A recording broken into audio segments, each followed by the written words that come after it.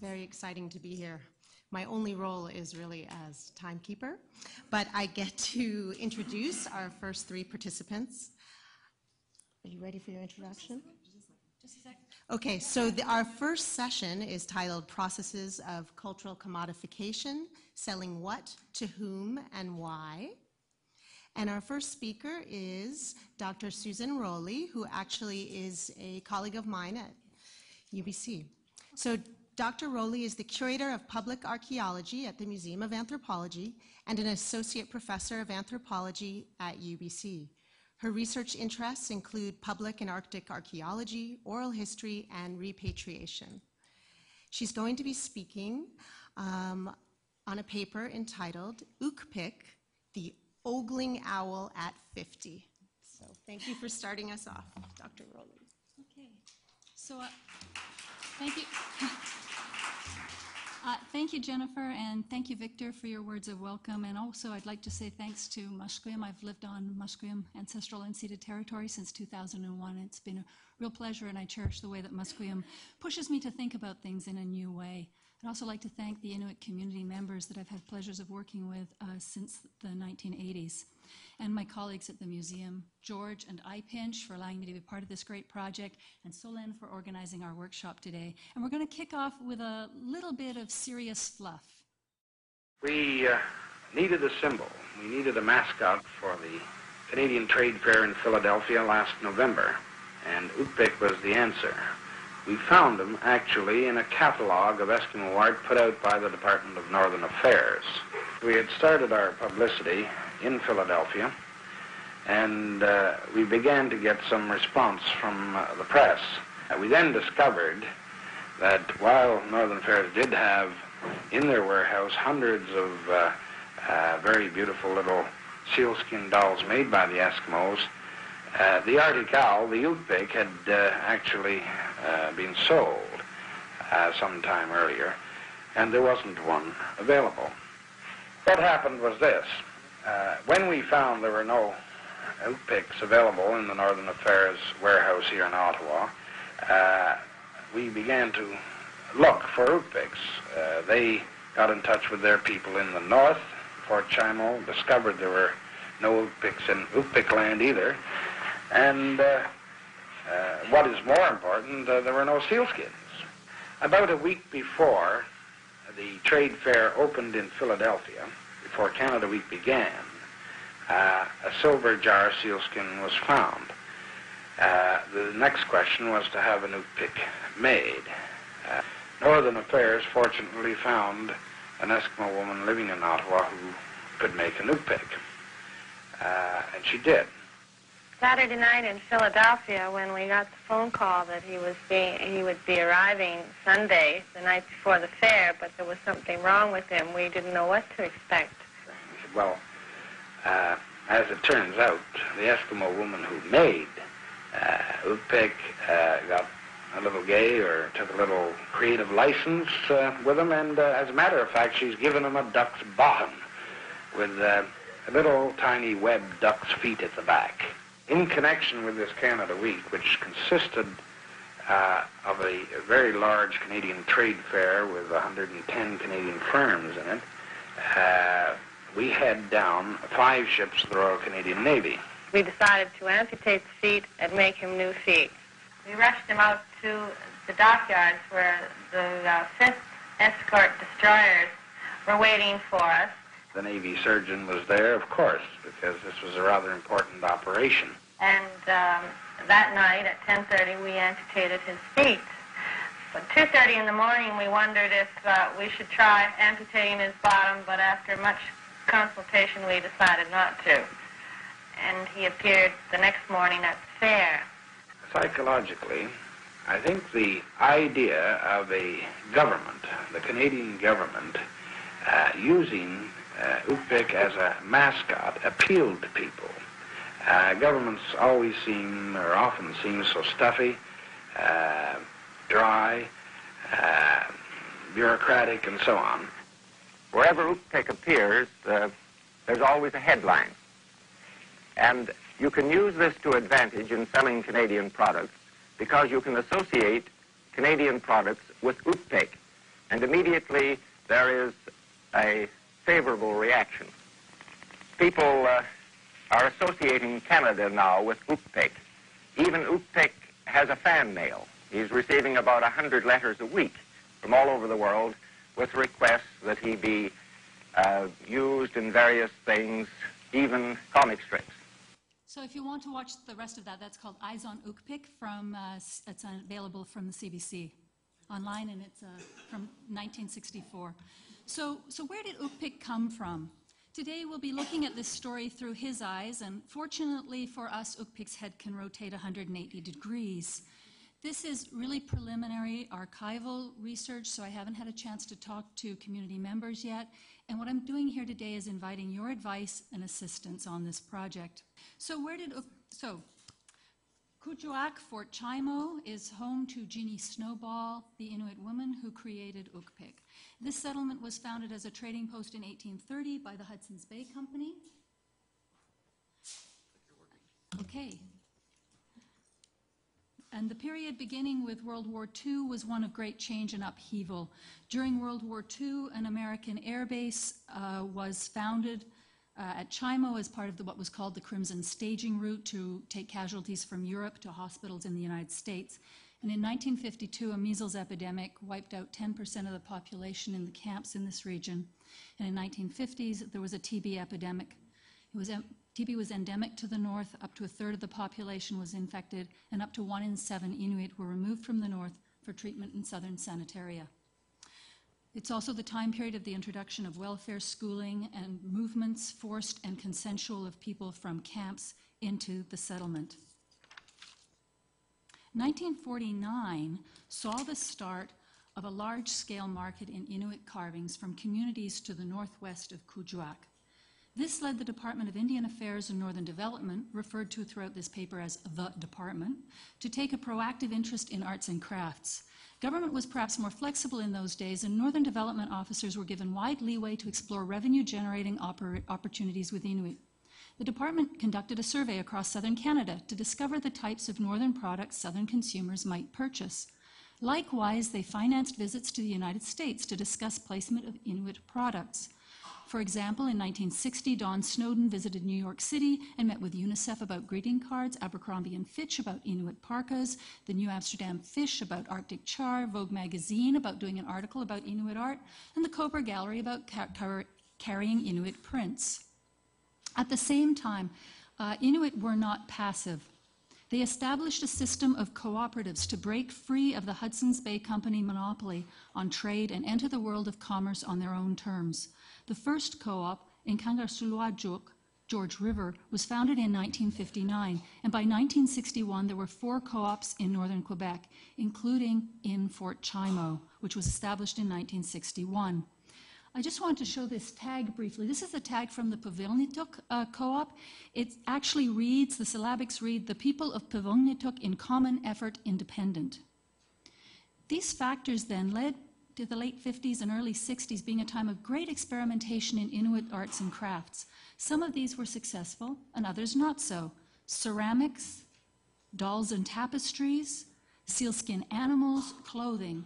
Perhaps the most successful, and the one probably most of you have heard about, are the Cape Dorset prints started in 1959.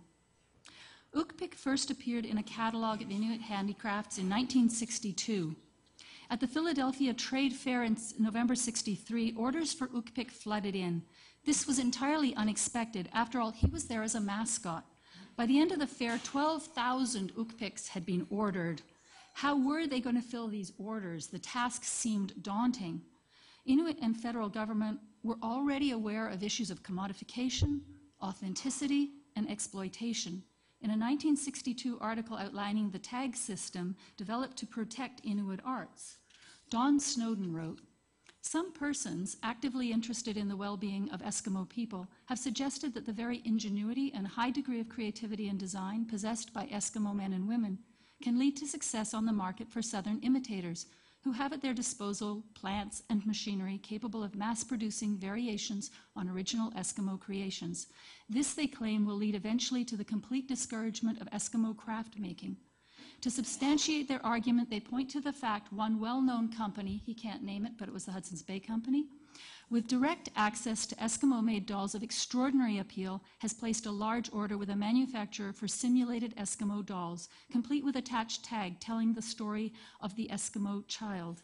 These same dolls, incidentally, are displayed prominently as Arctic souvenirs in several of the company's own northern posts, an inexplicable enigma when the same organization has purchased authentic Eskimo crafts.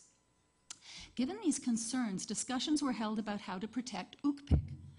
An Ookpik Advisory Board made up of representatives of the Fort Chimo Co-op, including their lawyers, the firm of Gowling and McTavish, and the department was struck. Ookpik was trademarked, copyrighted, and an industrial design was filed. I haven't yet found the application for Ookpik, but here is the one filed in December of 1964 for Ookpik's friend Sikusi, designed by 8 women from Tuktoyaktuk. The following memo was sent by Art Lang, Minister of Indian and Northern Affairs at the time, referred to in this paper as the Minister, to Prime Minister Lester B. Pearson early in 1964. While there is no doubt that the cooperative owns the design of this toy, there is concrete evidence that it is being copied by unauthorized Canadian and foreign firms who are taking advantage of some gaps in the legal safeguards available to the cooperative. This will represent not only a financial loss, possibly a substantial one, to the Eskimo Cooperative, but might also leave the federal government vulnerable to criticism for not taking every available step to protect the interest of Eskimo craftsmen against businessmen with whom it is exceedingly difficult for a remote group of Eskimos to compete. It would also prejudice the effective use of Ookpik as a symbol at future trade fairs. I therefore propose to take advantage of Section 9 of the Trademarks Act, which permits the Crown to obtain protection of the name and design. The cooperative would be authorized under subsection 2 of Section 9 of the Act to control and benefit from any commercial use of the design. In summary, while reliance on the Trademarks Act in this way is unusual, it seems the best available device to protect the interests of the cooperative in a potentially important economic asset and also to protect the interests of the Crown. The Ookpik Advisory Board also took what I believe is another unusual decision in having Ookpik protected under Article 6 of the Paris Convention for the Protection of Industrial Property, an early intellectual property treaty, as an official sign/hallmark, given his use as a symbol of Canada in trade shows. And this shows that he was later withdrawn, but in '64 he was added to the list. So what I would like to know is, are there other uses by countries to protect an Indigenous artistic creation as an official sign, and to do this as a means of protecting that community's rights internationally? The Ookpik Advisory Board was moving fast and having fun while doing it. The announcement of Ookpik's protected status and the licensing of 2 southern firms to create Ookpiks was made at the first Ookpiknik, held at the National Press Club on March 4th, 1964. The event was financed by the co-op and the 2 companies and was a huge success.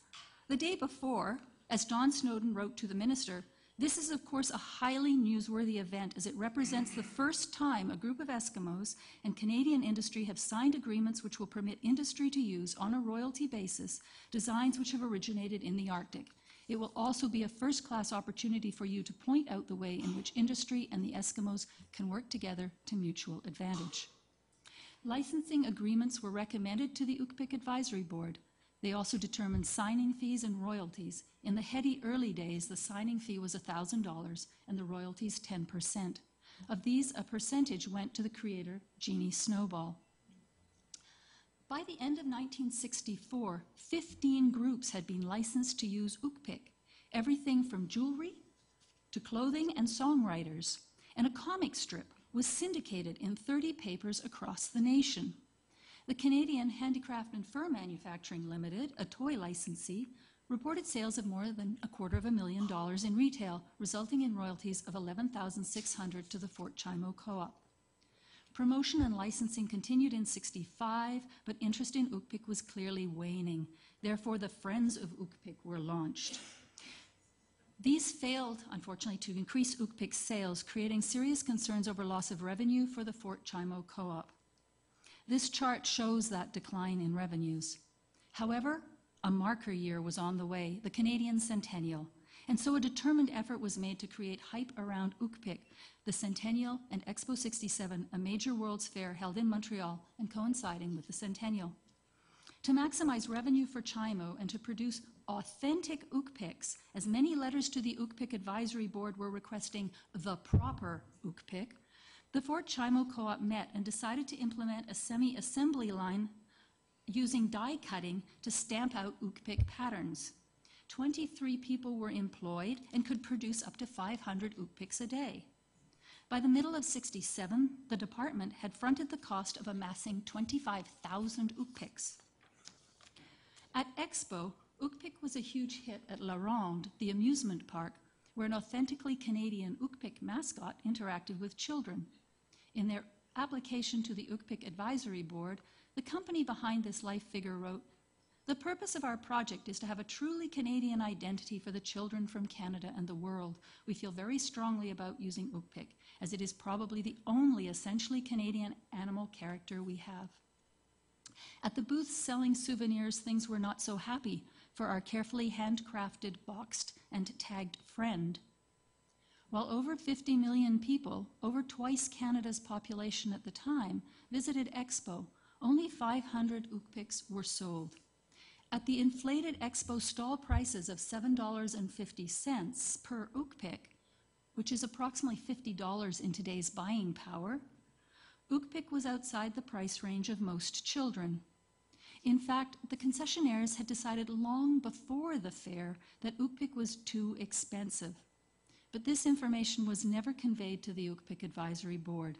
Feathers flew and negative publicity in the CBC ensued. It was clear to all that the Canadian market was saturated. And here's a note from the Deputy Minister of Indian Affairs. We have exhausted the Canadian market, and I think we should go for this, the US market. The main market will be in the US. And new markets needed to be developed. However, Ookpik's days as a handcrafted sealskin toy were clearly numbered, as another charismatic fauna captured the public's attention.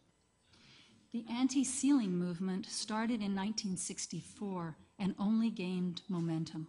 By 1968, the average price of a pelt fell from $15 to $2.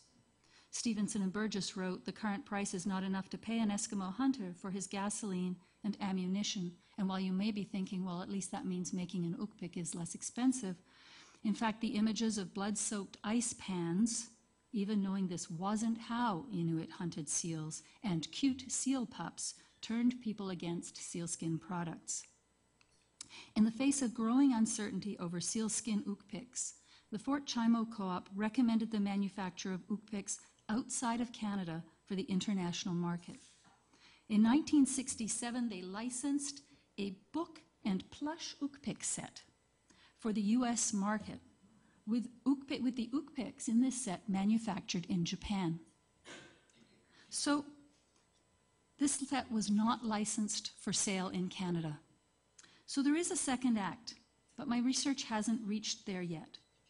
What we do know is by the end of the 60s, the Ookpik fad was over.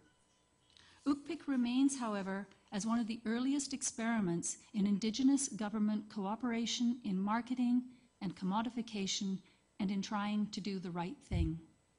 Thank you.